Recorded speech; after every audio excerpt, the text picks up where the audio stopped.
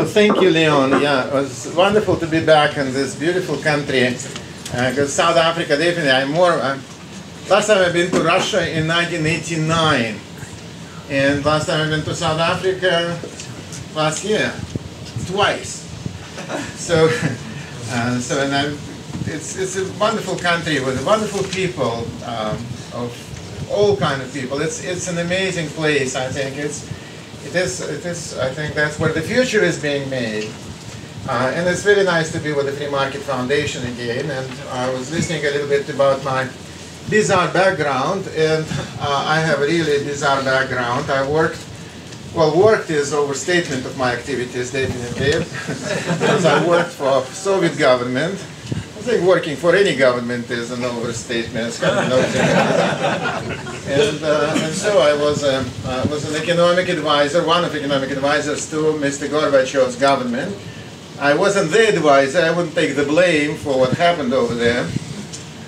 Because can you imagine that in the United States, many economists are talking about too big to fail. They even have an abbreviation, it's a TBTF, too big to fail. That means if too big to fail, that means government should go and bail this failure out. And that's what our government was doing promptly. And it was something too big to fail. Definitely that was Soviet Union, because Soviet Union was the biggest thing in the world. Not many people realize the Soviet Union was 11 time zones. 11 time zones. It's about twice bigger than United States and Canada combined. And completely ruined by its own government without any external help. and so I don't like the word to defect. Defect, I mean, it's not just because it sounds like defecate, but it's also because it tells you that I gave up something I believed in, which was never the case. Because I would say, I would politely kind of maybe correct me on that. I just missed my train, not defected.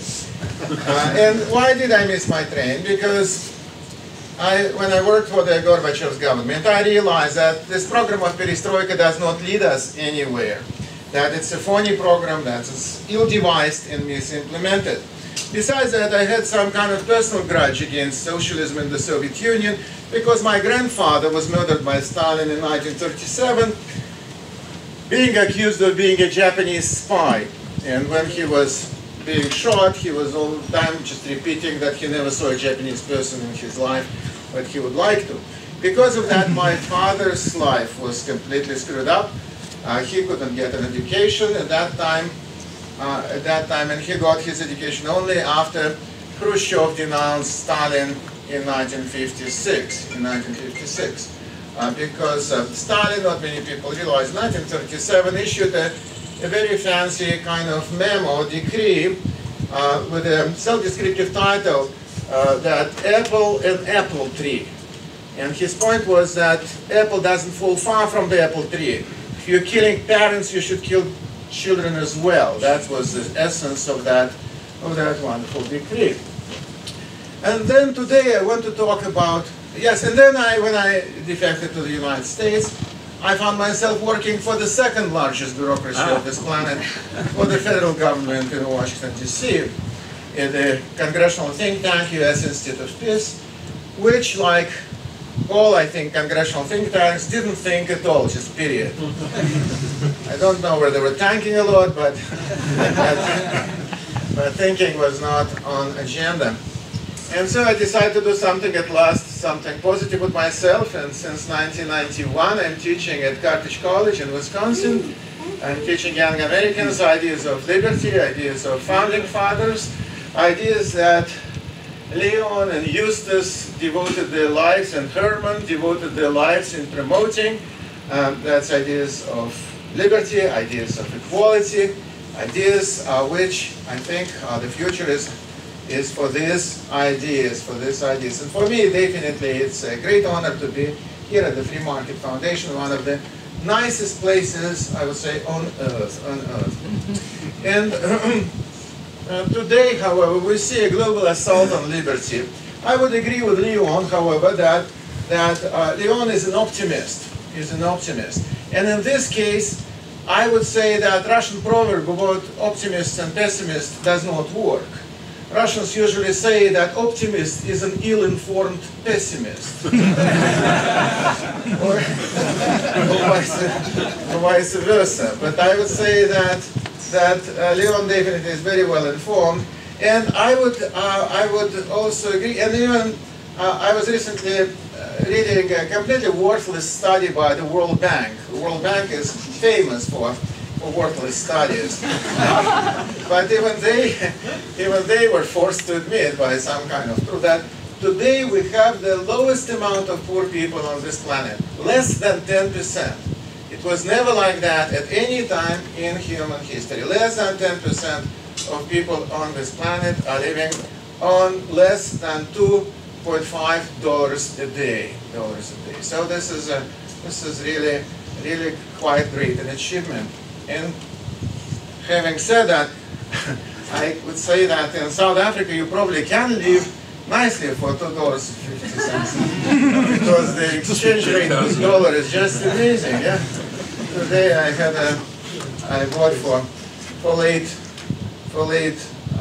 breakfast. I bought a hamburger and steer, and then they gave me a big box, and I opened the box and there were 2 hamburgers, and for 30 rand. That means that each hamburger is less than $1. It's just amazing. So I went. I said, "You made a mistake." They said, "No, this is a Happy Wednesday." So I would say that probably every day of the week in South Africa is a happy day, with especially if you have a lot of dollars. So today we see, I would say that we see a great, I would say, explosion of collectivism in the world. That's what I maybe would disagree. The crime is going down, the incomes are going up. Less people are dying of infectious disease. But from another hand, we see, I think, a frontal assault on liberty, mostly disguised under the guise of collectivism. You know that we were all the time talking about, say, during the Cold War in the terms of socialism, capitalism, or free markets and big government, or public slavery and private enterprise. But today I think collectivism is on the rise in all kinds of respects. We have all types of collectivism on the rise. What is a collectivism and what is not? Well, collectivist, I would say socialist ideology and socialist program is the most visible and the most consistent type of collectivism. And however, collectivism can take a lot of forms. Collectivism is religious collectivism. I mean, people who belong to the same religion, many of them are collectivists. I'm not saying that every religious person is a collectivist. You can be individualist and religious person, but many of especially when you have intolerant religions, when you have religions which are pretty militant, with religions which are not which do not accept people of other faiths, then these religions are also a great form of collectivism. You have collectivism, National Socialism. National Socialism is or Nazism or fascism. It's another form of collectivism, definitely. So there's a thin line definitely between patriotism and nationalism. And today we see, however, nationalism is on the rise all around the world. I would even attribute it to some extent to the failure of the Soviet Union. The Soviet Union collapsed on the glorious day of 24th of December 1991. And then the world lost kind of a village idiot, I would say, or a village drunk. Because when the Soviet Union was around, it was easy to show at them and would say, would you like to live like that? And people would say, no, we don't. But today, you have some exotic places like Cuba or like North Korea, but they're not so prominent. Besides that, there's not much truth in what do we report on CNN, for example. In Cuba, they lovingly call CNN Cuba Castro network news, Castro's network news, because of the lies that they perpetuate in Cuba. Usually, I would take my classes not to South Africa but to Cuba, because I was teaching comparative economic systems, and Cuba is not an economic system. socialism is not an economic system. It's not an alternative. It is a non-economic system. It's a simple system of management. It's where people are working not because they want to or because they're paid for, but because they don't have a choice. So it's a system of public slavery and nothing else. So the only why all socialist countries tend to be so murderous in the course of the 20th century, from economics point of view, because they didn't have any incentives. And if you don't have something to work for, then you work only because you are told to work, or else. And as or else, they murdered over 220 million people in all this exercising collectivism.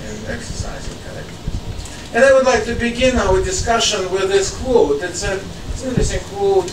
I'm doing some seminars for the federal government in Washington. And the quote is that we are socialists. We're enemies of today's capitalistic economic system for the exploitation of the economically weak, with its unfair salaries, with its unseemly evaluation of human beings according to wealth and property instead of responsibility and performance. And we're all determined to destroy the system under all conditions. Who can tell me? I will happily give 100 francs for that. I don't think so. That's right, yeah, very good. So I owe you 100 francs. So you already made 100% profit on the visit here. So this is a famous speech by Adolf Hitler in 1931. It's a Nuremberg speech.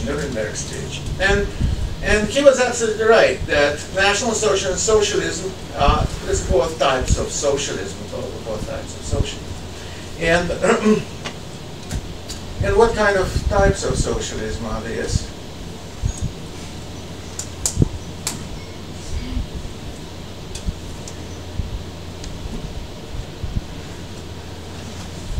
Russians and technology do not work well together. That's for sure, I would say. Yeah, maybe written better.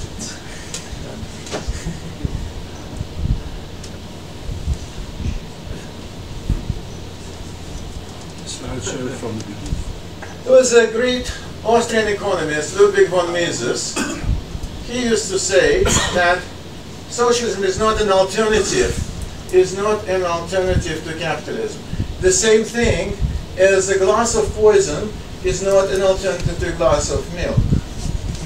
So they are not different beverages. It's just life and death.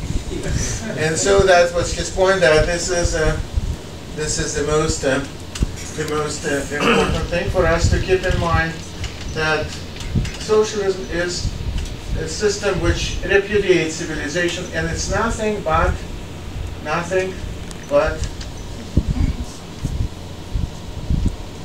system of public slavery. What is the idea of socialism? That you should have socialist revolution. At that time, socialist revolution was proclaimed to be necessarily to be violent. The idea was that if you expropriate money from people or wealth or whatever, people will fight back. So you would need to eliminate these people. And that's what they were doing. Today, we have collectivism under other disguise, that you can actually achieve socialism through the democratic process. There's a great Austrian economist, Josef Alois Schumpeter, who in 1948, he wrote his famous book, Capitalism, Socialism, and Democracy, in which he made the point that he is all for capitalism because capitalism is freedom.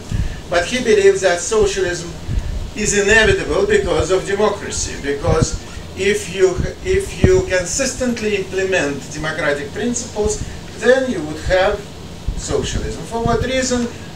Because it would be, if you will have a majority rule, then it's pretty easy to vote out minority of the riches and of their property and of their whatever it is. Yeah.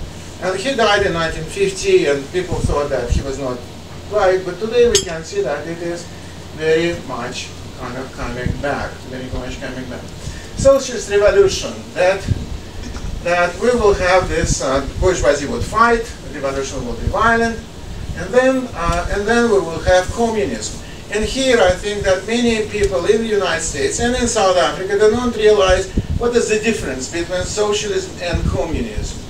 Many people think, or even my colleagues, many of them would say, socialism is actually good, nothing wrong with socialism. It's communism is bad. Communism is bad, or fascism is bad, but socialism is good. There was never such a thing as communism. Communism, utopia, was never practiced. Never practiced, never occurred anywhere in the world. Because what would the communist utopia be? That we'll have a classless society without internal contradictions. The state would wither away. There will be no state anymore. We will have kind of a libertarian utopia. There will be no state. And this is how Karl Marx described communism. That in communist society, nobody has one exclusive sphere of activity, but each can become accomplished in any branch he wishes. To hunt in the morning, fish in the afternoon, rear cattle in the evening, criticize after dinner, without ever becoming hunter, fisherman, herdsman, or critic. Even his friend, Friedrich Engels, who, if you know that, he bankrolled Marxist work, or Marx's work in London.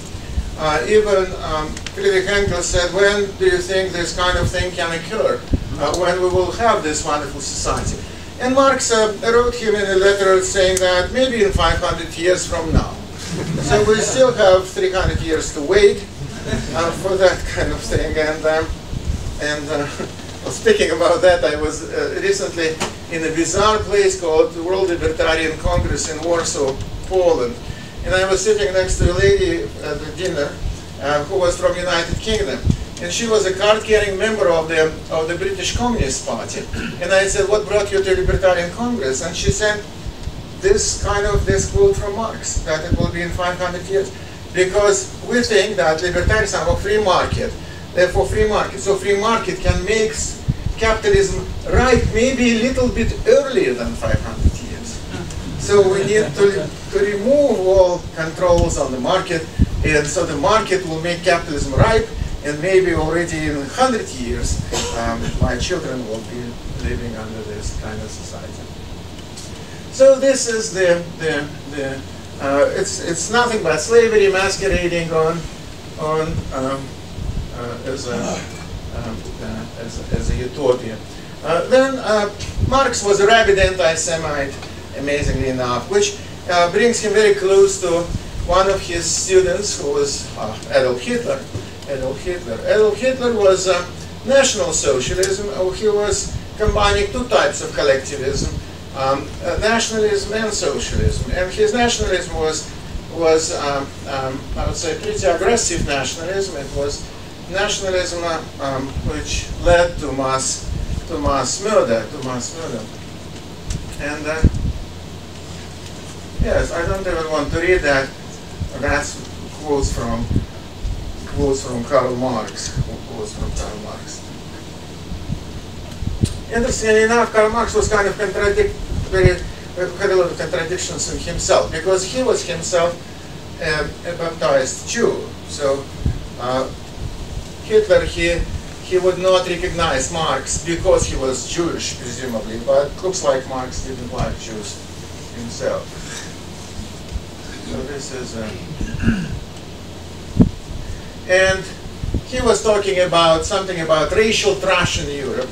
That in Europe we have some races and some ethnicities which are so much behind in the understanding of the nature of society and economy that they're beyond repair. They should be replaced by others. Which is very Marxist kind of idea, which I think Lenin and Stalin especially, and today Kim Il-sung or Fidel Castro and Raul Castro, they share. I'm working in the Library of Congress quite a lot on something called Volkogonov Archives. There was a general of Soviet Army, Dmitry Volkogonov, who I thought is a propaganda person all the time talking Marxism and whatnot. Today only I think Rob Davis reminds me of him. And then it turned out that in 1980 he bought a Xerox he was commander of Soviet Institute of Military History, the chief propaganda person about the army and military ever. And he put a Xerox machine in the back of his office, and he was making highly illegal copies of everything going through his desk. And when the Soviet Union collapsed, he approached the United States ambassador in Moscow, saying that I have 46 boxes of top secret materials that I want to move to the United States. And our ambassador, he said, well, okay, I will introduce you to the agency people, meaning CIA people. And he said, no way, agency, we'll put it in the Library of Congress because agency can put it on the lead again. And so right now, this is fantastic, absolutely collection of the top secret Soviet documents.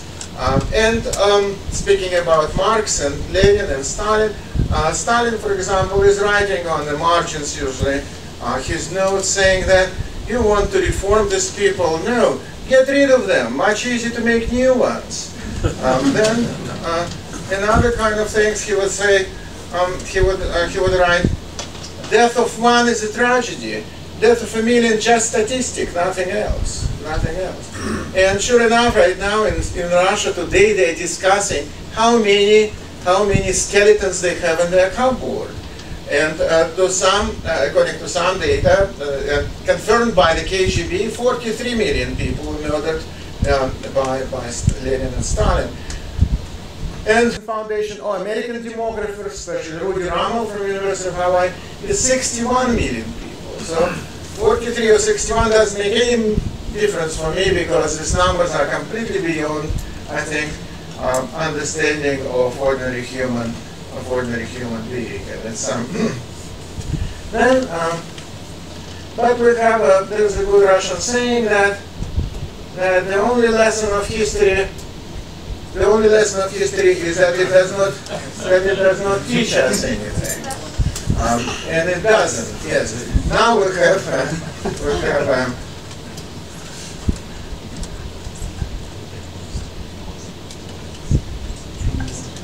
again the same. This one, yeah. On the other one.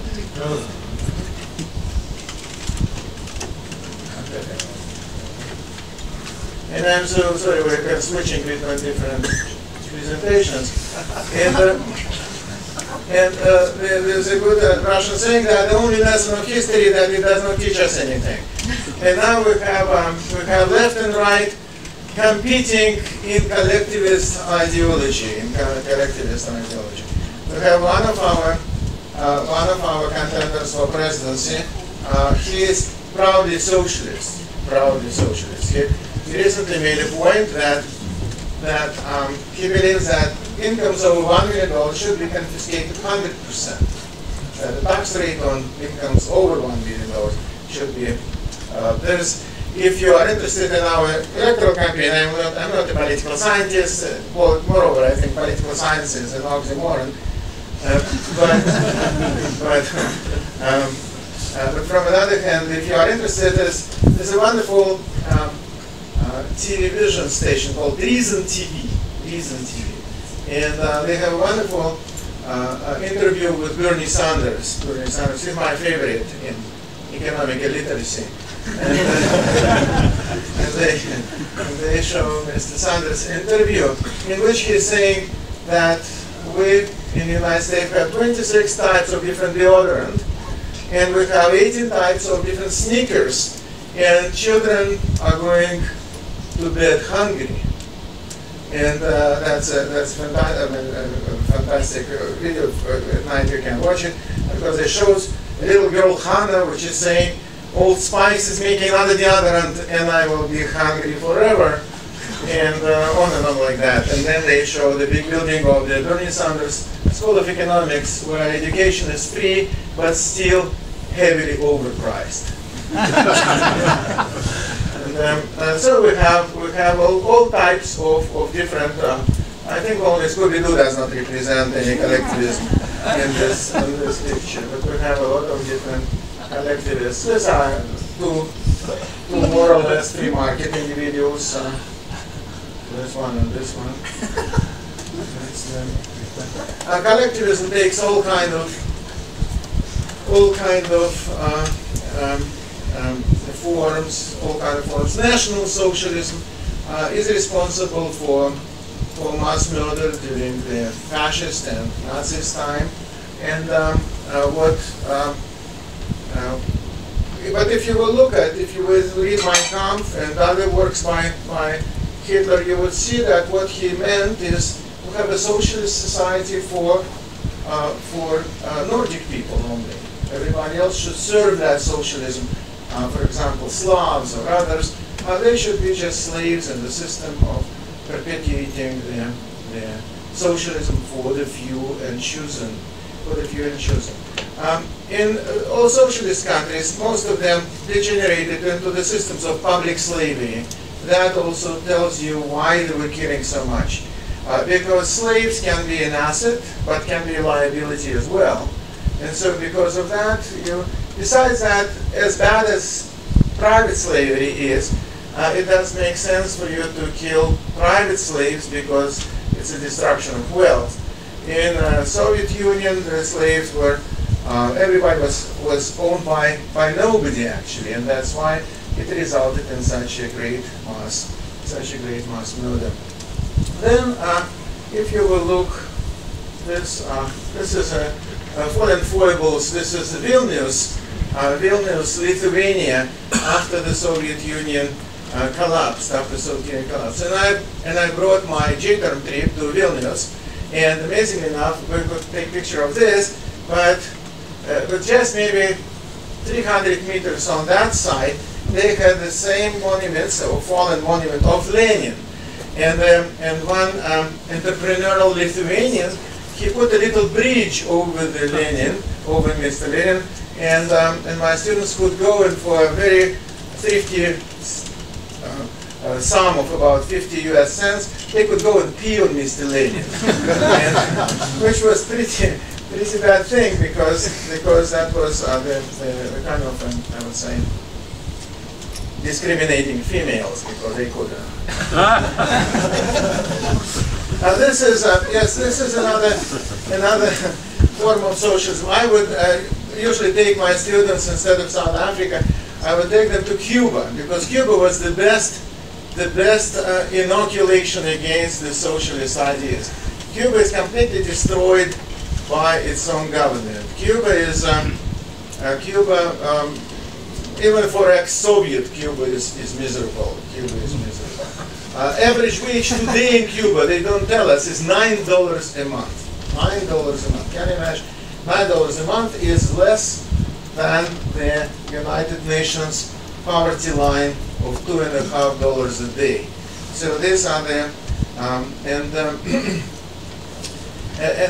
we have a lot of propaganda in the United States, the same as in South Africa, praising Cuban so-called achievements, or completely deceiving people about that.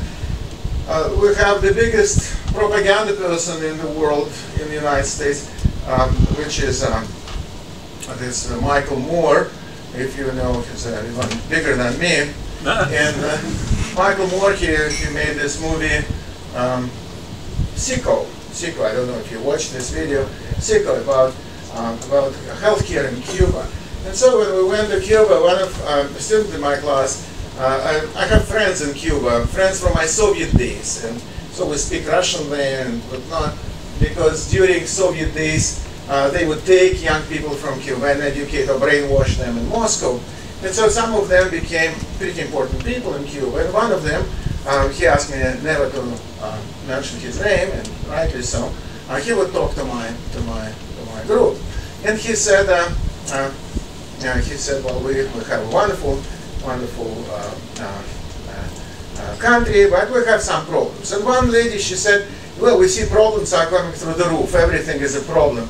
But we heard that you have a great healthcare. He said, we have fantastic healthcare.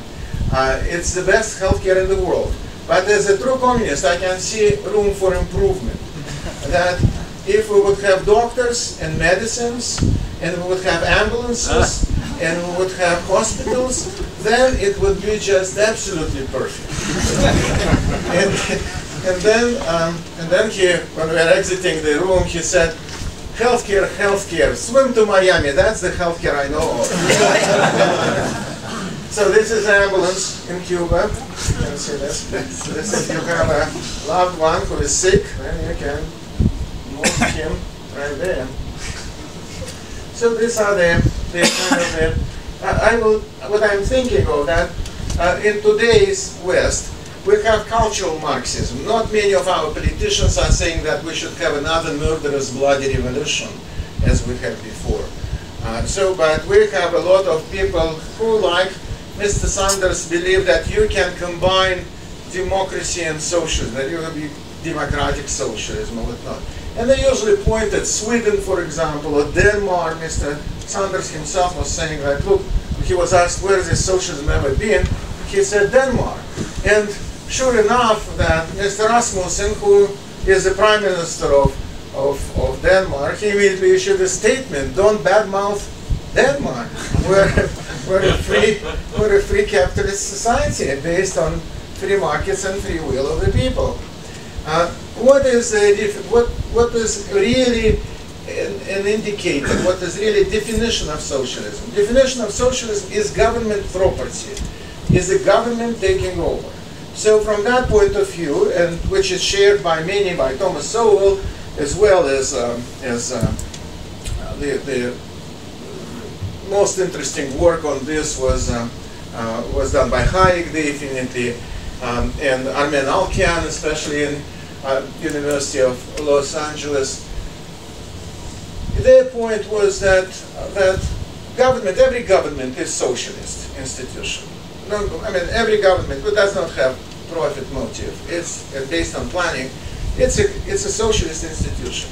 The only thing is that you cannot make it capitalist or whatever, but you can make it controlled by the people, you can make it small, and so you have less of that. In Soviet Union, they had more of that. They had over everything. The shoeshine stands were run by civil servants.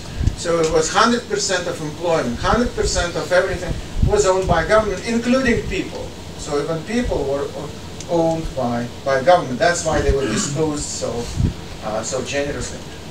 So in the United States, we have mostly, in other Western countries, the followers of something called cultural Marxism. Antonio Gramsci, he believed, an Italian communist who was murdered by Mussolini in 1934, he believed that you can have a cultural revolution without the violent revolution. You can just destroy everything, capitalist morals, capitalist ethics, just one by one.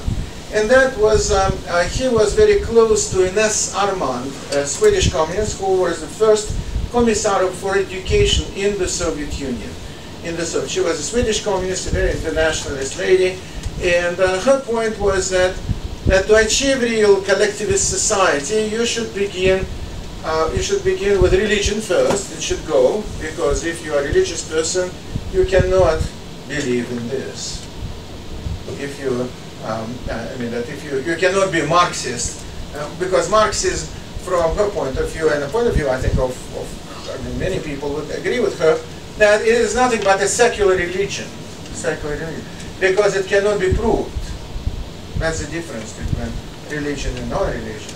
So it was a secular. And if you believe in Prophet Muhammad or Jesus Christ, you will not have enough space to believe in all this stuff as well. So religion should be gone first. And so the idea was that religion is the opium of the people. That's how Marx qualified religion. And religious people were dealt extremely harshly in all socialist societies. In Volgogonov archives, there is a memo sent to Lenin, a letter sent to Lenin by the Communist Party organizer from the southern Russia. He is writing, "Dear Comrade Lenin, you told us to fight religion, but you didn't tell us how." And Lenin is writing him back, he's saying, "Dear Comrade Imbecile, kill religious people, that's how." Postscript, and kill them the way that everybody would be trembling with horror 150 miles around. So that was the kind of the first thing. Then the second thing, family should go. That the family was the second goal. And in Russia, Iran, in Soviet Union, they murdered 900,000 priests and monks and nuns since Stalin in 1929 decriminalized murder of religious people. It was a special degree, which is the title was "Fighting Against Social Vermin," and the idea was that if you would go and kill a priest or a nun or whatever, you can take their possessions, you can rape his wife, you can do whatever you like to do, and then if the police would show up, they would just say, "Thank you very much for cleaning our society from the social vermin." And so that's how they got rid of 900,000 of this. And then the family definitely, because if you destroy religion, if you destroy family, it destroys civil society, then you're completely naked before the big government. Then they can do whatever, you don't have any support mechanism. And that was also exactly what was happening. The same in Sarman, she wrote a book called Glass of Water. The point was that love is nothing but bourgeois, disguised bourgeois prostitution. That family is nothing but exploitation of female by male and children by parents. And so that was the kind of the turning point. And what was alternative? Alternative would be glass of water, because there's no such thing as love, only sex and sexual kind of lust or whatever. And then people should meet at a certain point at the city if they want to, and then make love to each other, or go through sexual intercourse. And then when you have children, the children should be taken away from parents and put, not from parents, from the woman who gave birth, because this woman and that man should not even ask each other's names. Because if you're asking name, you're already kind of professing an interpersonal imperialism. You are claiming this person. That love is nothing but a claim of one person over another. So that was her point. And fortunately, even Lenin, yes. And so then these children would be raised in special incubators, and they will be raised in the belief that all adults are their parents. And adults would be told also that all children are their children, But you should not single them out. So this, I'm talking about that because we have revival of this strange kind of ideas. Today in the United States, we have a lot of things which is very interesting for me to see. Not even interesting, but appalling. Because really, I defected to the United States in 1989. And I kind of exploded with DNA. I have 4 children in the United States, and I'm too old to defect again. I mean, this is my kind of last stand. So you can see that what is that's what people are being taught and being learned. And Herbert Marcuse, George Lucas, these are then we have collective disguises everything as climate change, as socialism and whatnot. And so this is assault on freedom. That's what I see. And Friedrich Hayek, I would say for me, he's absolutely my hero. He wrote a book, Road to Serfdom, in 1944, which he dedicated to socialists of all parties. It's a great book, and I am pretty proud that I was invited to speak about this on TV, and I was at Carthage. We have a program called the book that changed my life. The book that changed my life. And so I was trying to hide behind furniture not to address this program. It's philosophy department at Carthage is doing that. But then they picked me out from this furniture and put me on the stand. And so I made a presentation on Hayek's Road to Serfdom, the book that really changed my life. Because if you would get this book, if you would be caught in Soviet Union by reading this book, you would automatically get 7 years of jail, 7 years of hard labor in Siberia. And if you will be passing this book, you will get 12 years for dissemination of anti-Soviet slander. And Hayek, a Nobel laureate in economics, a great psychologist, also a great sociologist and constitutional scholar, he dedicated this book to socialists of all countries and parties. So when I returned back to my office, I got a call from a certain lady, Virginia Grace. I hate to say that, but my cultural development stopped at the Leslie Nielsen movies. That's what I really love. And there's Virginia Grace in Leslie Nielsen movies. So I said, are you calling from Leslie Nielsen movie? And she said, no, I'm going from Glenn Beck show. I didn't know what Glenn Beck show because I don't watch television. I just trying to keep my life expectancy a little bit longer. And so then I said, so what? And she said, we would like to get you on the program. Somebody advised us. And what would you like to suggest? I mean, what topic? And I said, how about Road to Serve Them? And she said, Road to Serve Them? What is that? I said, it's a book. And she said, the book? Oh, that's not an interesting book. I said, well, it's interesting. I mean, Road to Serve, you can talk about a ditch or a U-turn or a dead end on the Road to Serve Them, all kind of traffic terminology. And she said, all right, I'll call you in 5 minutes. She's calling me in 1 minute. She said, can you come tomorrow? I said, no, I can't come tomorrow. I have a dinner. And so next week. So I flew to New York, was on this program, which I never watched before. And Mr. Beck, he was waving this Road to Serve Them book, saying, America, read this book. America, read this book. And next morning, I got a call from David Ramsey Steele, the great British economist, and he works also from University of Chicago Press, which holds the copyrights for the Road to Serve Them. He said, what did you do yesterday on TV? We have 300,000 copies ordered already on the Road to Serve Them. I was so much surprised that the TV programs can make such a difference. Yeah, so I kind of very, very happy that I've been promoting Friedrich August von Hayek, because I could get 7 years. Now I'm giving extra credit for my students for reading this wonderful book. And sure enough, when communism collapsed in Soviet Union, they published Road to Serve Them 7 million copies. 7 million copies. So then, if you will look, what other kind of problems we have at Liberty? We have a monetary and fiscal policy completely disjointed. Especially in South Africa, you will see. What is amazing that South Africa, I think it is kind of like a mirror for the United States, that the problems are more or less the same. But in South Africa, they kind of magnified a little bit. I remember last year, I think I was interviewed by 702, and they said, when do I think that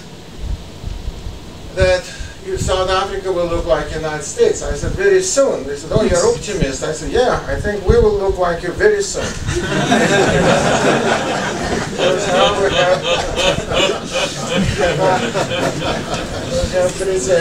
Pretty bad with national debt, especially.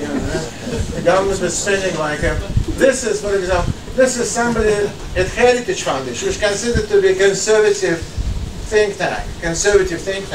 And they were saying, oh, look what will happen. The debt would double under Obama plan. That the debt would reach $12 trillion in the year 2019. We're right now in the year 2016, and the debt is $19 trillion. So you can see that even Heritage Foundation is more cautious than the World Bank is. Or? Yes, this is national debt from, yeah, this. Federal spending on low-income programs. The president yesterday was addressing the Congress with a State of the Union address.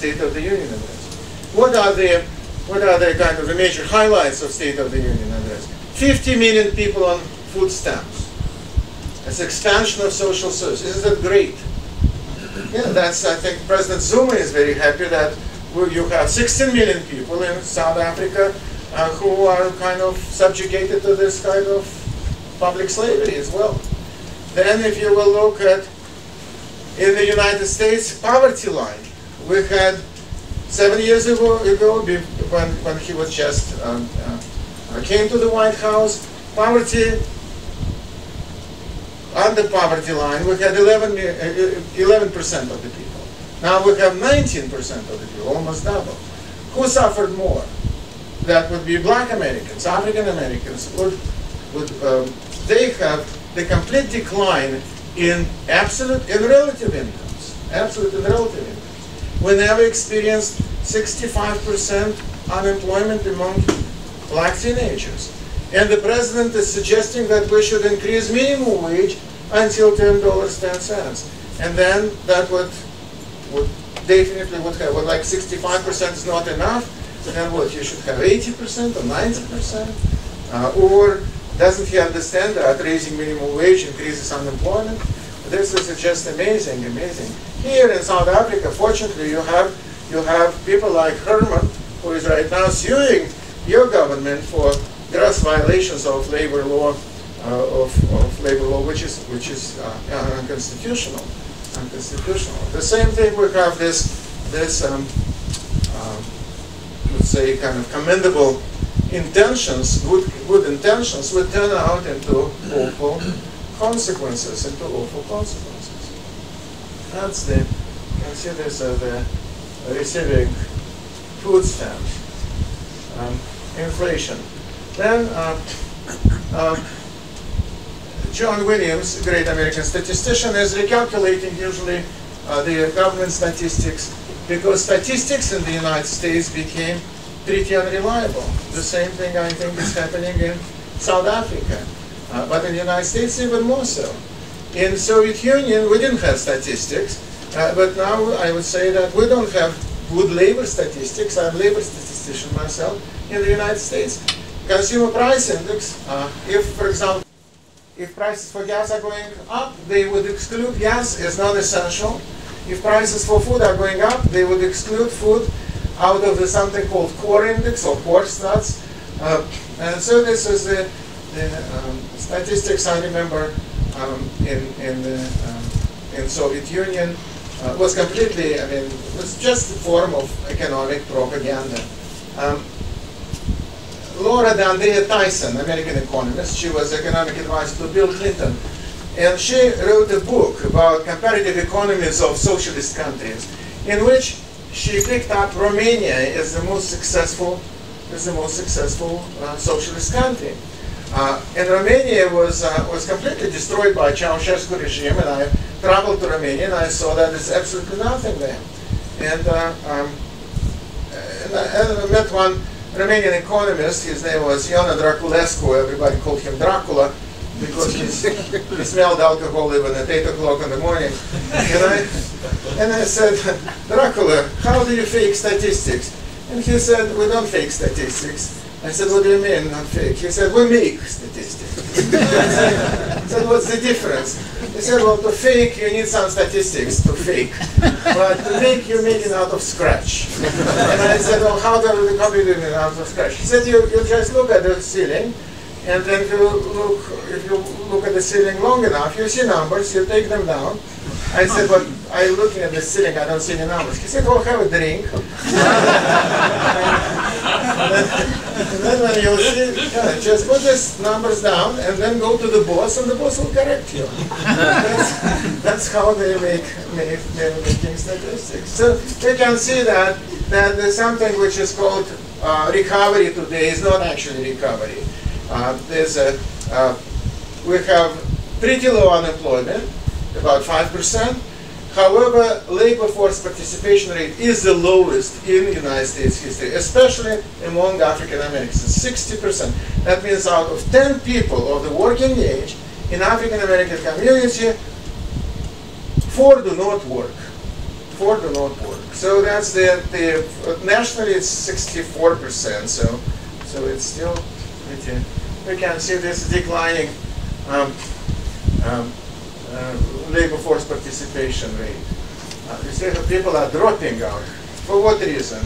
It's a destruction of incentives, that's one thing. Then not suitable jobs.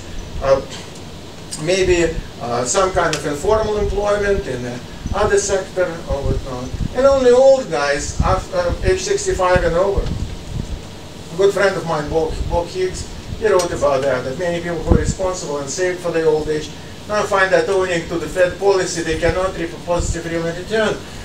Because if you will put money in the bank or in any other guaranteed kind of saving scheme, then you will not get any return. So they just cannot afford to retire, to properly retire. So this Walter Williams is a great American economist. We had a nice dinner with Herman and him in Alexandria, Virginia last spring. Walter is already 80 years old, but he is just so full with energy. If any one of you are interested in the situation, especially with African American community in the United States, he wrote a wonderful book called American Economy: Minority View, and then State Against the Blacks. And then he just made a great video about good intentions. And he lived in South Africa. He stayed with Leon. He is extremely fond of, great fondness, remember his days in South Africa and his very close work with Leon Wu and Free Market Foundation of South Africa. Then World Index of Economic Freedom. In the United States, we are losing economic freedom right now. When I came to the United States in 1989, the United States was number 2 in economic freedom after Switzerland. Now it's number 18, I think. 19? 19, it's number 19. African country, Mauritius, is number 6. Then we have a wonderful country, a former Soviet country, Estonia, which is, I think, number 10 right now. So we have countries which were not free, but they have found economic freedom, and economic freedom is the greatest ingredient of economic success, greatest ingredient of economic success. Vote EFF.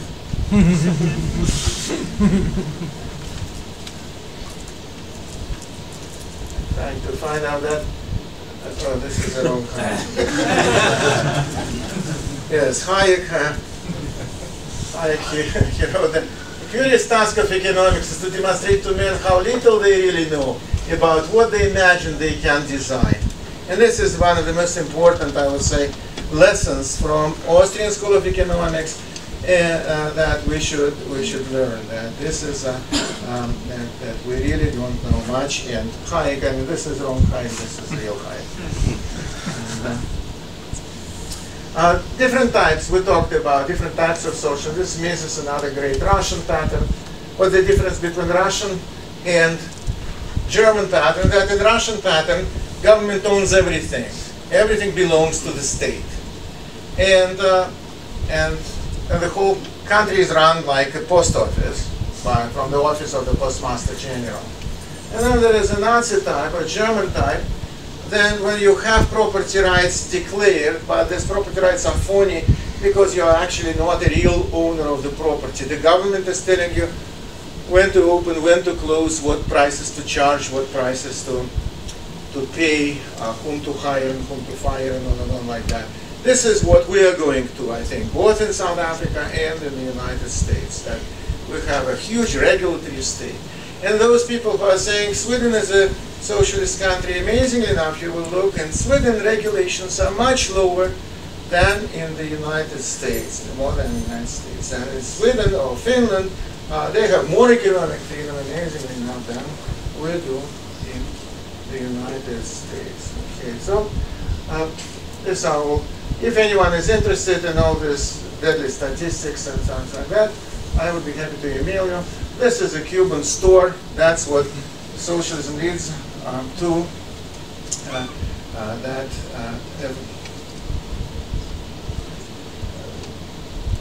That's the only thing that you can buy without special rationing coupons.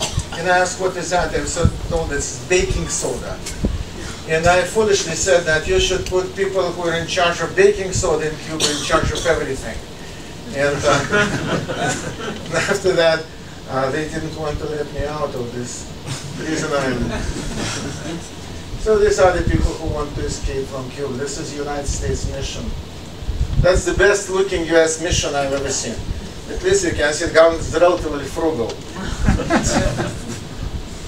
This is fixer-uppers in Cuba. And I would like to maybe to end my kind of introduction with this, with a quote from the only Marx that I like, and that would be Groucho Marx.